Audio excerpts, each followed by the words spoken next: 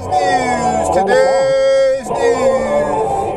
CBS News on the Hour, presented by Indeed.com. I'm Monica Ricks in New York.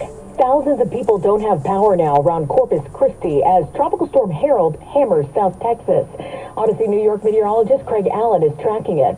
The worst of the effects from Harold are going to be to the south of Houston. There are tropical storm warnings in effect from south of Galveston on down towards Corpus Christi and to the Mexico coastline. Meantime, millions in Texas and several other states are battling another intense heat wave. KFDM's Mellow Styles talked to firefighters in Orange. Air can't move on your body. Your sweat can't go anywhere. So how hot can it really get inside their suits when they are fighting fires in these current temps? I would say it feels probably like you're 115 degrees on a normal day wearing that.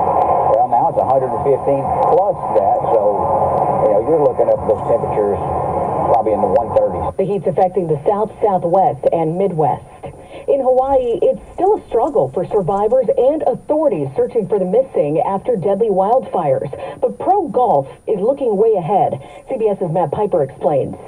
For now, the PGA's 2024 tour is still set to be held on Maui. If we're allowed to, if we're invited, if we're embraced, given all that needs to be accomplished, we will be there 100%.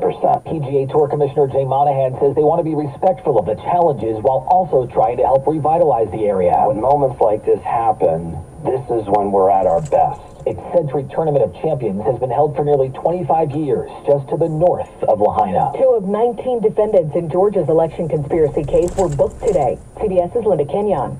The two are Atlanta area bondsman Scott Hall and Trump attorney John Eastman. Both are charged with attempting to illegally overturn Donald Trump's election loss in Georgia. Eastman's charges involve planning the fake elector scheme.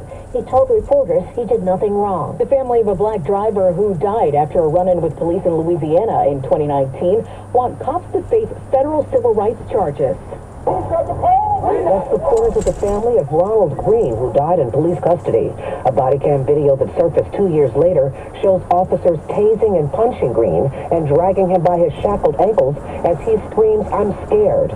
Police told the family Green died in a car crash, and his sister Alana Wilson says at the hospital where his body was taken, Even the doctor said something doesn't add up. CBS's Allison Keyes tells us the officers have pleaded not guilty.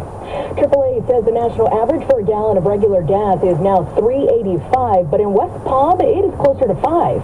It's too much to be paying for gas. Closer to $7 for premium. This is CBS News. Well, that's today's news. Today's news. I didn't hear any good news, did you? I didn't think so. I guess it's all about perspective. The glass is half full. Well, as always, I'd like to thank you again for coming along with me on these Dash Cam News adventures. You know the drill. Peace, love, and all that hippie jazz. Bye-bye, everybody.